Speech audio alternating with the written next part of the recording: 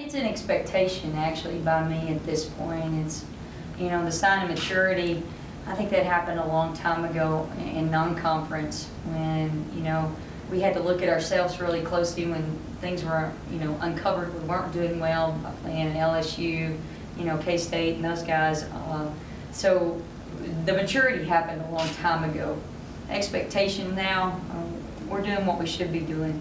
And, even with what Alex is doing as a freshman, there's no doubt the things that you see and you have seen in the past 2 games, she can do that every game. I'm very pleased. They did not have to buy into that.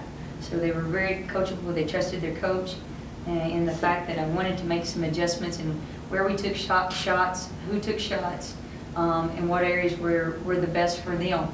And I think they understand that now, that working together with great screens and great ball movement and putting the ball down on the floor only when necessary, and that's direct drives to the rim. It really simplifies things. We know that our defense is our offense. We come out aggressive and we do the things we work on in practice. It causes chaos for your team. And our defense is what allows us to be so great offensively. To do whatever it takes for this team and do whatever I have to do.